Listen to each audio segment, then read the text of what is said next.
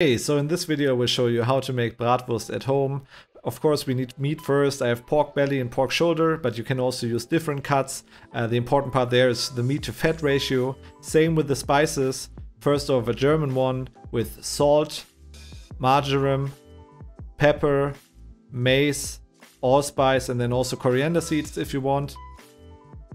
And then on the other side I have a beet dill mixture, reduced red wine, fresh dill, beet powder, nutmeg, pepper, and salt. Okay, let's start. The first thing you always need to do is to cut your meat into chunks. The size can vary. You can do cubes, you can also do strips. I prefer strips because it's easier to grind, and the size varies depending on how big your meat grinder is. And afterwards you can put now the meat into the freezer for 1 to 2 hours. This will make the grinding process also easier. Speaking of which, now it's time to grind your meat. You can decide on the perforated disc you want to use. If you have like a smaller one, the bratwurst will be finer. If you have a bigger one, the bratwurst will be coarser. I now took the medium one because I like a coarse bratwurst better than like a fine bratwurst, but that's completely up to you. The next step then is to mix the meat mixture together with the spices. So I get one in the one bowl and then the other one in the other bowl. And then it's super important that afterwards you mix the mixture like very hard, right? Don't be shy. Go in with your hands or like a food processor. Mix it for 2-3 minutes. It needs to bind because otherwise the bratwurst will not work. It should look like this. So you have like one piece of meat, and then it's time to actually stuff the sausage. For this, get a sausage stuffer or an attachment for your meat grinder. You put on the casing. Again, the size of the casing is decided by you. I here have Hawk casings, caliber 28-30.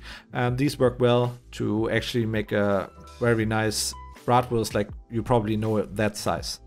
So first, get the meat mixture till it comes to the end, and then stop it, and then tie in a knot so the mixture won't get out. And once your bratwurst is tied off, you can now get in the mixture. Step by step. Again, here you can see why a sausage stuffer is easier, because for the meat grinder I always need to stop and then push it through. However, it also works. This needs some time. Perhaps the first time it won't go as good. As you can see, like here, this happens. Don't worry, it will taste great anyway. We have a huge sausage and we need to get links out of it. For this, you spin the sausage like to the front and then the next sausage to the back. This way the sausage links will be tied off and you can then cut them afterwards. So as you can see, you now have links and you can now either fry them or also freeze them. I, for example, now fried them and have them on a plate. Here it is, the magic of the internet, the final sausages. Let's taste them. First, the traditional German one with a bit of mustard. Yeah, I can completely say it. Yeah, it's great. It has like a very distinct taste of the marjoram. I really like it. Now the beet dill one.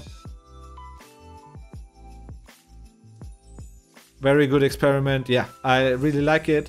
If you want to have the recipe, it is below the video. If you liked the video, please subscribe and also give me a comment. Did you make bratwurst already? Would it be the first time? Just let me know. Happy to see you till the next video. Bye bye.